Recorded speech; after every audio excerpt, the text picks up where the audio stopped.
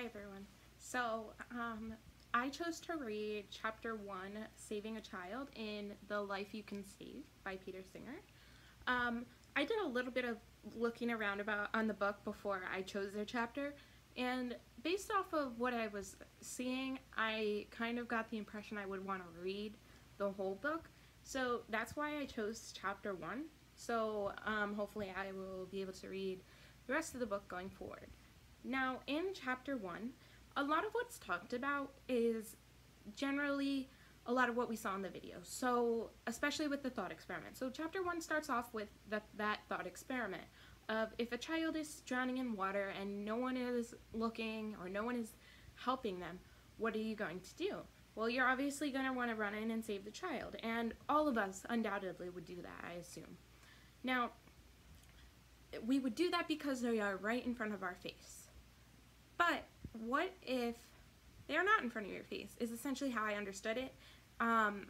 You wouldn't, the chapter talks about how when there are children that are maybe starving in Africa or not have access to clean drinking water, we're very reluctant to donate money in a sense. More so because we may feel like we don't have the funds to do so, and things like that. This chapter goes into talking about also what poverty is. And one thing that I found really interesting is it said that poverty is considered someone who lives on $1.90 a day. That's kind of drastic. But also, it says that the poverty level can be considered someone who also could have a roof over their head, has a TV, has a car, but they're not making a lot of money. So that was kind of interesting to me. And then it talks about what people tend to do with their money, and it kind of dives into the super rich people.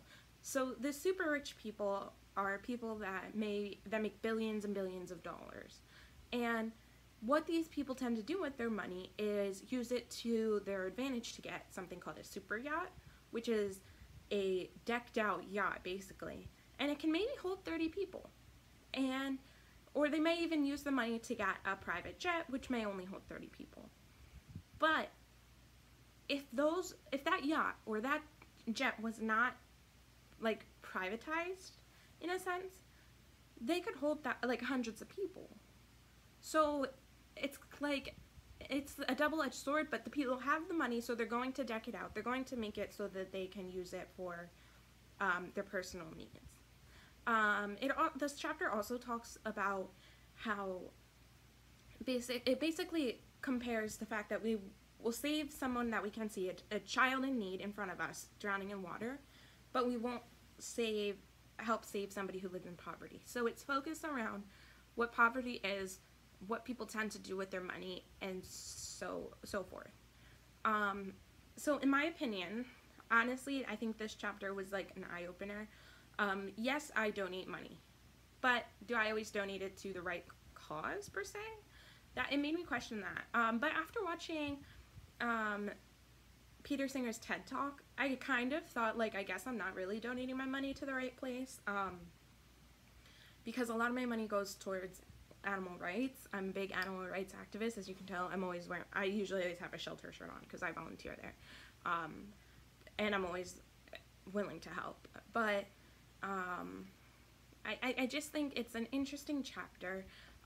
It made me really think, like, do I need to look at who I donate money to? Do I need to, like, is it really a burden for me to donate some money to help children? Like, because undoubtedly I would jump in the water and save a child who's drowning. But why am I not willing to help provide clean drinking water to a child in need? Or why is a child starving and I'm over here donating my money to animals? Now, it kind of goes, if I want to compare the fact that I'm donating money towards animals or humans, I think that goes back to last part 1 of this week when we were learning about personhood. But I think that that's just a different topic. And in all reality, I think that I probably could be donating my money a little bit better as well. Anyways, I can't wait to see what you guys read and what your opinions are. Bye.